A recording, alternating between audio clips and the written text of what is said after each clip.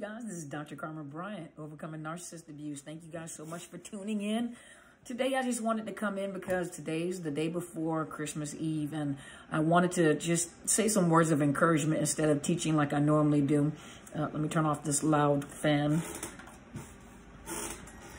But I just wanted to come in and I wanted to just talk to you guys and just encourage you guys. You know, 2020 has been hard for many people. Some of you have lost loved ones. Some of you have lost family and friends due to COVID. Some of you even got COVID. And so, you know, 2020, some of you lost jobs, you know, places to stay. Some of you have been locked in with this narcissist. So that means that you have been locked in the house with this narcissist, even your children, and the abuse has been horrific.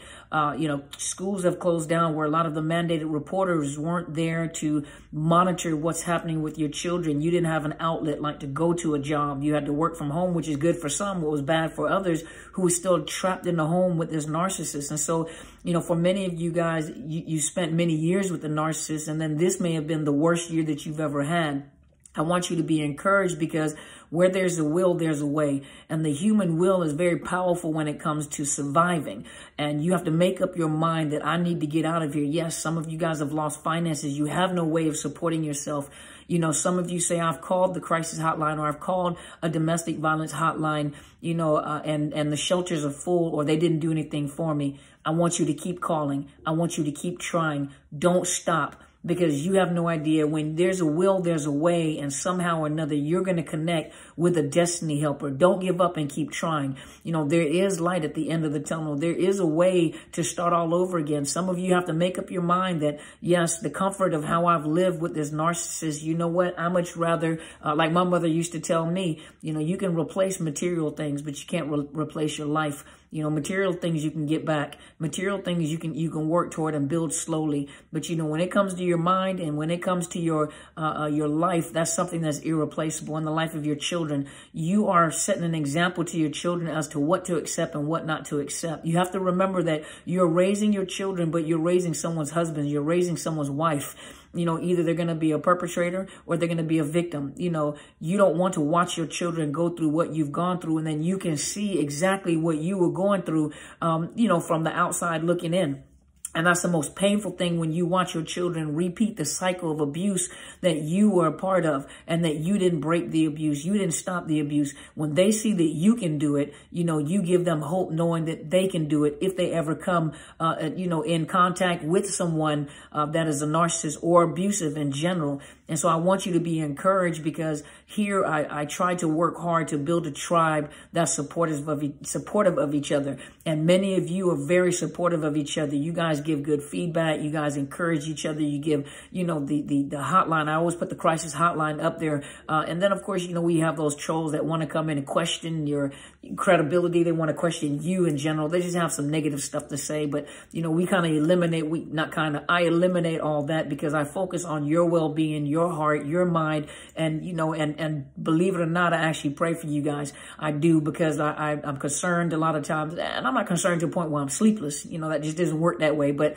I'm concerned enough and I care enough about you guys where I try to figure out other avenues, ways of helping you and assisting you any way that I possibly can. If you go check out, my big sister does a program on Mondays on Periscope called My Life is Intentional. And as you know, Periscope is going away, so we're going to find another avenue for her and, of course, my mother, Apostle Helen Sadler, to broadcast so that you guys don't miss a beat. But if you go to her program from this past Monday, her mother was on there, Apostle Helen Sadler. She was on there as a guest. And one of the things, they say many things. I always say one of the things because I pick the nuggets that I want to share with you. I take what belongs to me, then I pick out the food and bring it back to you guys. And it was very profound because a lot of you narcissists are very jealous people, very jealous, envious, competitive people. They don't like to see anybody do better than themselves. Or when they met you, they already knew that you were doing better than them, because that's why they chose you, because they wanted to figure out how to be you, how to do what you do. You know, you're perfect, so I need to figure out how to be perfect like you, until they find out that you're imperfect, you know. And a jealous individual, and what she said was, and this is apply this to the narcissist. The narcissists are just jealous for no reason. A jealous individual, what they're saying to you is that you don't deserve what you have. Some of you guys work very hard at what you got. Some of you guys work very hard in building your business, building yourself, building your finances. You know, some of you guys have been in a bad situation prior to meeting the narcissist, and then it started all over again, you know, and you beat yourself up. How did I get into this? But a jealous individual, such as a narcissist who's jealous, what they're telling you is that you don't deserve what you have. And the only time a person that is jealous, or a person that is jealous like that, you know, a jealousy means that you don't deserve what you have. You don't deserve what you get. And you're thinking to yourself, I work very hard in what I got. I work very hard in what I got. And so you do deserve what you have because you worked very hard for it. But the narcissist, that jealous person, that jealous narcissist, you don't deserve what you have. That should be mine. Because of the holes in their hearts, there are holes in their hearts. They're empty on the inside. They can't fulfill. They're not fulfilled. That's why they jump from person to person to try to fulfill that empty need. You know, when you have a person that is perpetually, I think that's the word in the right context, they're always empty. There's nothing that you put in them that'll ever stay there. It doesn't matter how much you love them. It doesn't matter if you love the hell out of them. It just doesn't, you can't do it. And they're constantly empty, empty, empty. And a person that is constantly empty, you keep pouring into them. You're pouring and pouring and pouring, and you're just emptying yourself out. Where you feel yourself, you feel depleted. You know, it's a waste of your time. It really is. And a lot of you guys are emotionally attached to these individuals and are invested in these individuals where it's hard to separate from them. And understandably so, you know, so you have to be careful. Well-meaning people. Sometimes they're not even well-meaning. They're just ignorant in what they say. Ignorant meaning lack of knowledge. They just say stuff without thinking about what they're saying. Well, it must not have been that bad because you're still there. Or, you know, they make comments like, well, just get out of it. Just let it go. You know, just forget about it. Just move on. Well, sometimes you're dealing with people that are ignorant, and they're ignorant to the fact of what you're dealing with. Narcissists are not normal people, and that's not a normal relationship that you would be in. There are, and I'm not saying domestic violence is normal. Domestic violence is not normal. There are some people that have been abusers and drug addicts, and they had some serious psychological issues. And when they got to counseling and they were able to get to the help that they needed, they were really remorseful. They were regretful at how they behaved and what they've done. There were some people that I thought were narcissists that actually apologized to me, and they were sincere, and they never were like that again. They married, they had children, they had a life, and I watched them grow. I watched them, you know, process, and they really changed, and they never went back to the way that they were. And so when when you're dealing with narcissism all day long, sometimes you don't look back at people, and sometimes you do. But those, you know, there are some people that have perpetrated domestic violence and have changed because they didn't have narcissistic personality disorder. That is a disorder. That is a mental health disorder. That is a personality disorder. It is in the DSM. When we went to school, I'm saying a lot of you therapists that are master level therapists or above, you know, doctorate, you find out they used to have the 5 axes. The first axis, the axis number 1 was like depression, anxiety, ADHD, things like that, bipolar disorder. That was the axis 1. The axis 2 were personality disorders. And how we were taught in school is personality disorders do not change. You cannot change it. The only thing that you can do is maybe treat comorbidity. I think that's the word. The other mental health issues, maybe like depression, anxiety, you give them medication, they're able to sleep, you help them to sleep, but a personality disorder does not change. It is a pathological disorder. Pathological meaning abnormal, meaning that it causes problems in their life and other people's lives, you know, and you watch them as they get older, they get worse and worse and worse and worse. You know, sometimes you can look at your own parents, and at one point in time, they were not like that at one time, or, you know, they weren't even that bad at one time. And now that they're older, or even with that narcissist partner, you know, you're looking like they weren't even this bad at one time. They just got worse and worse with time. And it's almost to a point where you can't even tolerate. Some of you guys can't even tolerate being around family or being around certain friends anymore, you know, if you still consider them friends. But narcissistic personality disorder, the pathological, they qualify, you got 9 traits. We'll talk about it one day. 9 traits. I think it's 5 out of 9 traits that classifies you as having narcissistic personality disorder. Now, most of you guys are not mental health professionals, so don't try to diagnose people. You know, that's not what you do. We give you information, but there is a system of checks and balances to make sure that you qualify to be able to diagnose people, test and measurements, and, you know, qualify to be able to diagnose people. And then you have to be able to support that diagnosis with documentation, with symptomology, even with experiences, whether it's in a practicum or an internship, and then hands-on experiences. And I was taught well by a psychiatrist that attended, that was at UW. She was in her, I don't know, practicum or whatever, residency. And what she was learning, she taught me medication disorders. And so I had the pleasure not just to work in these fields with abnormal psychology, but I had the pleasure of working with the psychologist. I need to find her name because I really need to just tell her thank you. And I know she's probably in somewhere practicing, but I really need to say I used to want to choke her because she's a medical doctor, and medical doctors look at symptoms, symptomology. I'm a mental health professional, so I look at emotions and background and how did it get there. She was concerned with symptomology. How does the medication work? What are they doing? And then you do whatever you do, I'm going to do what I do. And so a lot of time we clash, but really till this day, if I can find her, she blessed my soul because she really taught me. And I'm going to tell her thank you. I'm going to find her. You watch. But you know, so don't go out trying to diagnose. And when you go into the court system, courts are fact-based. When you go into court, you can't go into court telling the judge and lawyers that's a narcissist. Do you understand what narcissism is? Go watch Dr. Carmen's videos and you'll learn. You'll find out. They want to know facts. First of all, how do you know that that person has narcissistic personality disorder? Because a person is not technically the correct description is that a person has narcissistic personality disorder.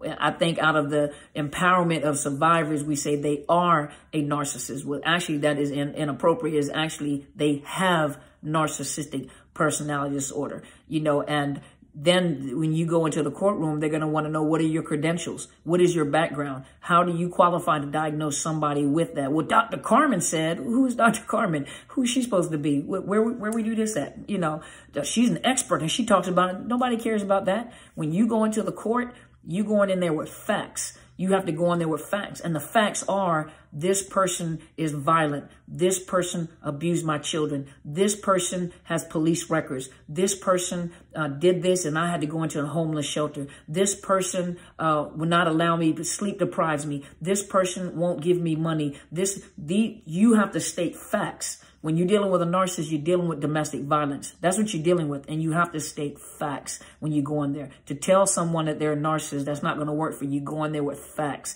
And you'll be surprised, you know, especially if you get a domestic violence advocate to assist you. They have credibility in the courtroom. And so I just wanted to bring some encouragement and let you guys know that this tribe is here for you. I care about you. The people on this platform care about you. I mean, we know that everybody is not a survivor. We know that we have some narcissists on here. That's fine. They're not doing any harm. They're listening. They may do harm somewhere, gathering information. But as long as you guys are okay, and this tribe encourages and you know, encourages and provide you with encouraging words, and I'll let you stay on the platform because you guys do an awesome job, and I love the tribe that I belong to, and I want you guys to stay tuned because I'll be back. I'll try to come on Christmas. Just to say, of course, I'm going to come on Christmas, but I'm going to come on Christmas to check in on you guys live and talk to you guys if we have enough time, and talk to you guys to see how you guys are doing. You know, I want you to know I care about all of you guys. Those of you, a lot of you individuals that are part of the tribe are also a part of the LGBTQ community. And I know a lot of times I speak on heterosexual relationships and I speak of the male and the female. And I do that on purpose when I speak of male and when I speak of female. And even though it may be a same-sex relationship, there's still female in thought process and behavior. There's still male in thought process and behave. When I say behavior, I don't mean behavior meaning that if you identify, you know, if you're a male and you identify with being female, but what I'm saying is behavior, the pathological behavior of a narcissist, the mindset and the MO, or the mission of operation, you know, the mindset and the pathological mindset and behaviors of narcissists. And I give it to you from the point of view of how males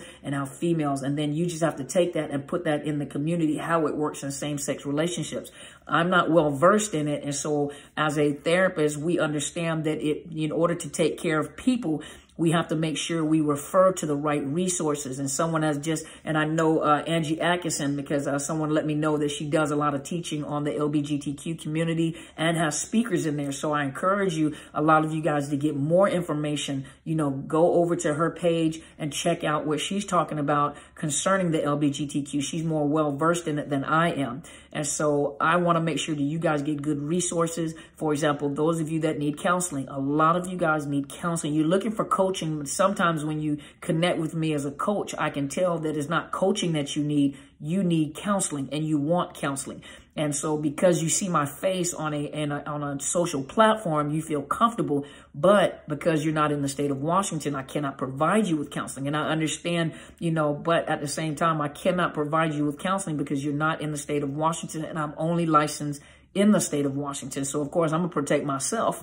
You know, at the same time, I also want to make sure that you get resources. And so you can look up places like BetterHelp.com, which is a vetted resources. And many people that I've referred have given me some great reviews. They have some great counselors within their state. They're licensed in your state. They do online counseling. They do virtual counseling. They do telephonic counseling, what you need. And they're licensed in your state, even in Canada. Had excellent reviews about BetterHelp.com. And if you go to BetterHelp.com/Dr. Carmen, they will provide you with a 10% discount just from using my link.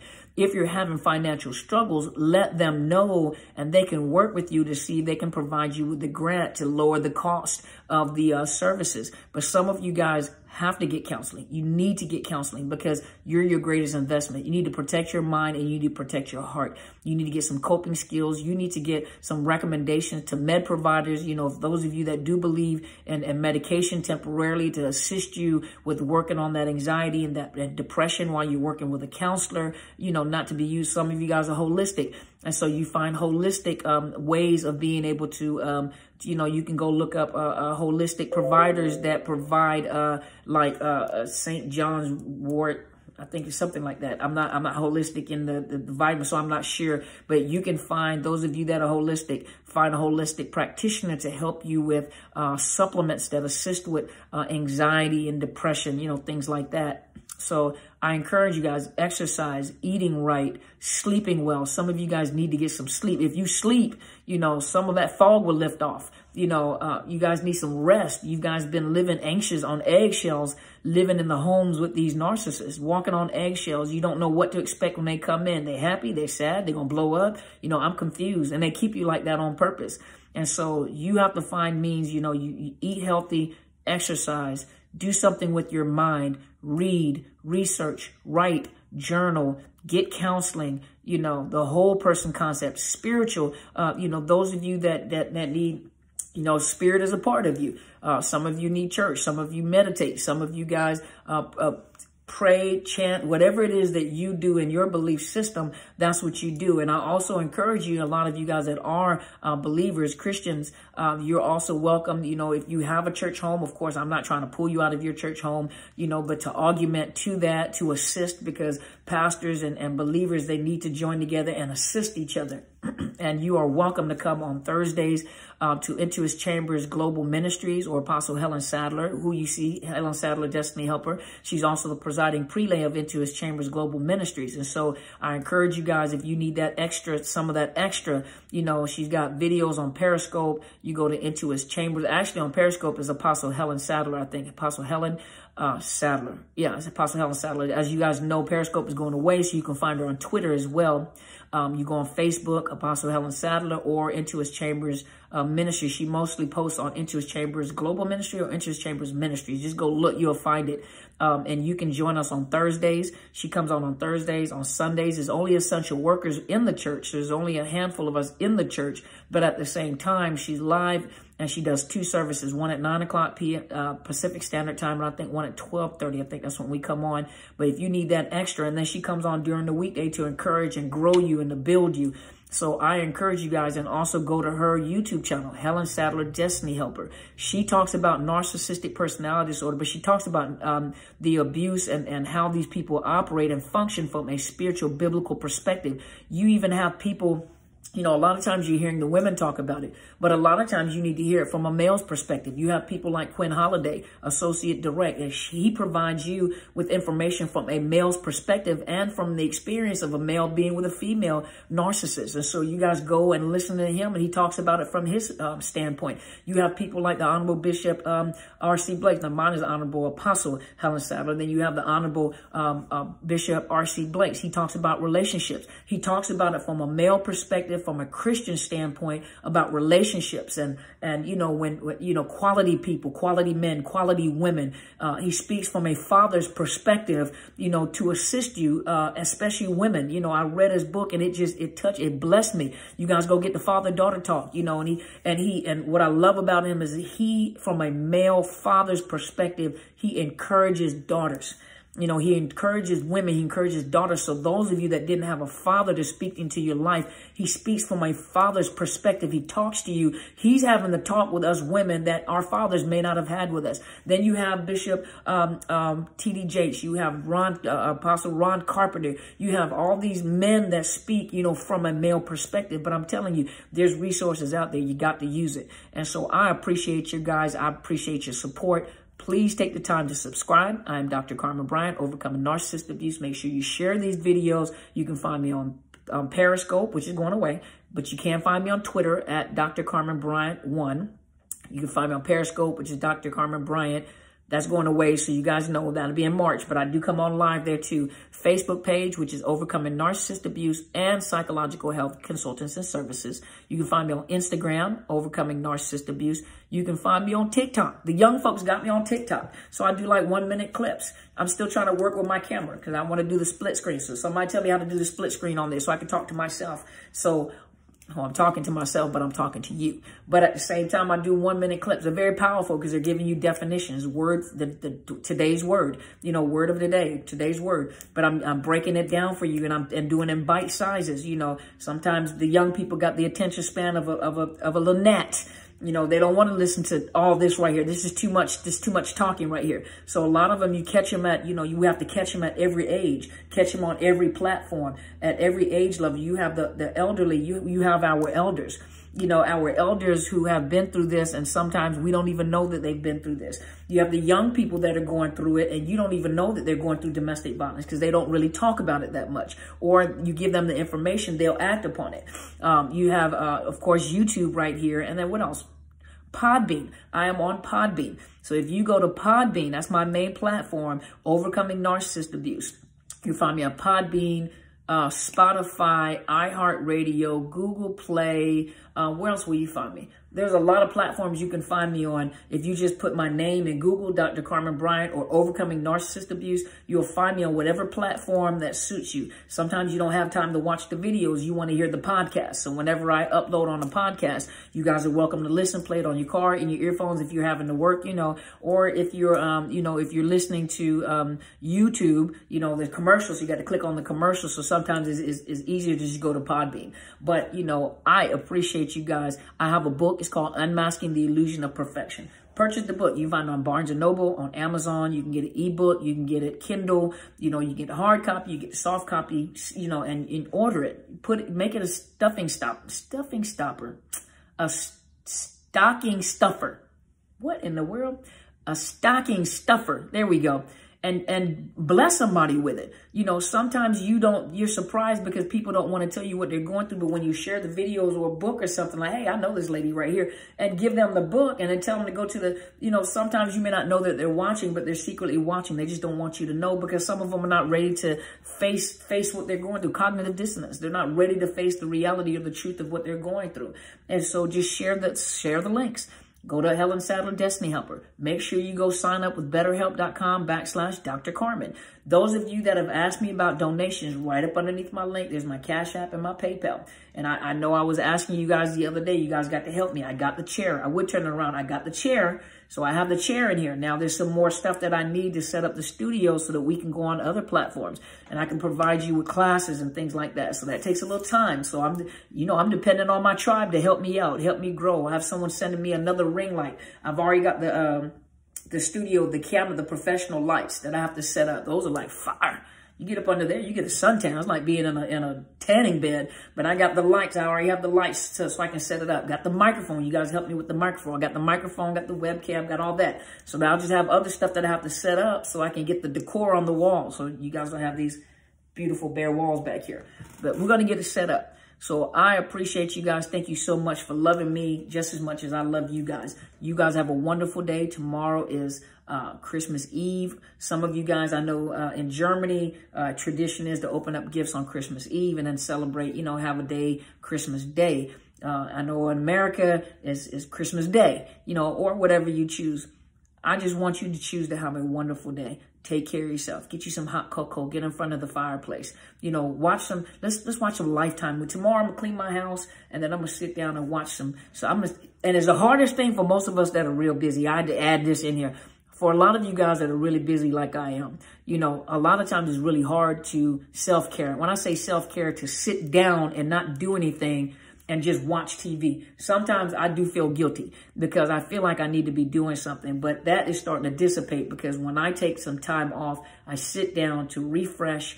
I watch some movies to try to distract myself from the things I talk all day long. A lot of you guys who are coaches and counselors understand all day long you're dealing with trauma, broken hearts, broken minds, all day long, every day. I talk all day long.